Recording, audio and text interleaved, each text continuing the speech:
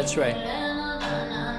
I'm an actor and a director, and I've done a little bit of dancing, but that is not my background, really. And my dance experience is mostly in tap dance, which, as I understand it, David doesn't do.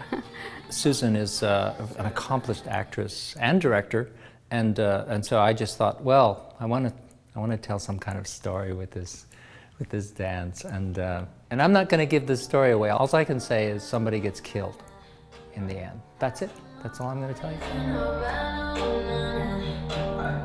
So for me, yeah, I was a little nervous last night thinking about it, how, what this is going to be like, but David is great. He makes you feel comfortable right from the get-go, and I kind of left all my worries at the door, which I don't always do. I am an actor, but it's not easy to do for anyone.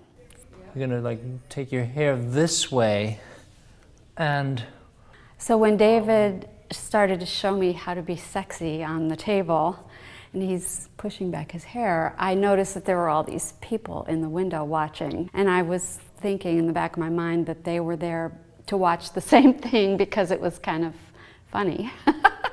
Susan's getting it. She's still getting it already. So I can't wait to see how this turns out. Take your time. Left hand. It's sexy, it's intriguing, and I think people will get a kick out of it.